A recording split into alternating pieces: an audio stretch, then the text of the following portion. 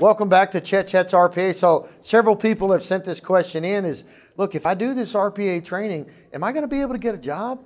Understand we are working with universities across the country and across the globe to get you the training you need. I've been doing RPA for close to a decade. I've been doing IT for better than 25 years.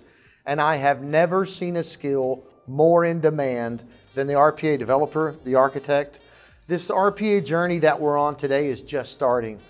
Trust me, for years to come, there are going to be openings in this arena. Get those certifications, get that training, and get out there, because there are two ways to get an expert in the RPA field. You can build one or you can buy one. And if you come out of college, or if you're deciding that you want to reskill yourself and change your career, now is the time. I've seen more VPs, directors, senior directors, managers, and command line developers in the last 18 months than I've seen in my entire life. And we're just getting started. So absolutely there's a demand for these skill set. Go get yourself educated. We'll train you for free. And get into the world of RPA. There's nothing but upside. Thanks for watching Chet's RPA. You can send your questions to hashtag Chet's RPA. It works on Twitter, it works on LinkedIn, and thanks for watching.